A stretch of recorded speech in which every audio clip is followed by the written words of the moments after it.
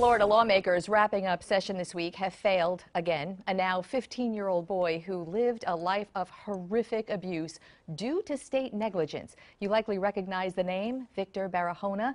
The state agreed to compensate him $5 million, an amount that needs lawmakers to lift a legal cap for most of that payment. For a second year now, they did not.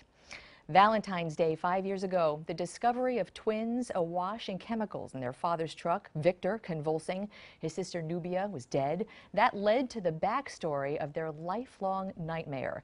They were 4 when the Department of Children and Families allowed George and Carmen Barahona to foster them and then adopt them. And over the course of 6 years, the twins endured physical and mental abuse, some described as torture, that went all but ignored by DCF. And the department, time and time again, ignored phone calls from concerned neighbors that heard the screams of the children from the beatings, concerned teachers. During that state committee process, lawmakers learned about significant red flags, all ignored by the state social workers who could have saved the twins. DCF's then secretary fully admitted the failures.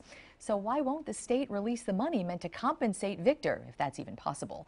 His and others' claims bills are held up in the House over concerns of the lawyers' fees involved, a significant amount, as lawyers' fees can be.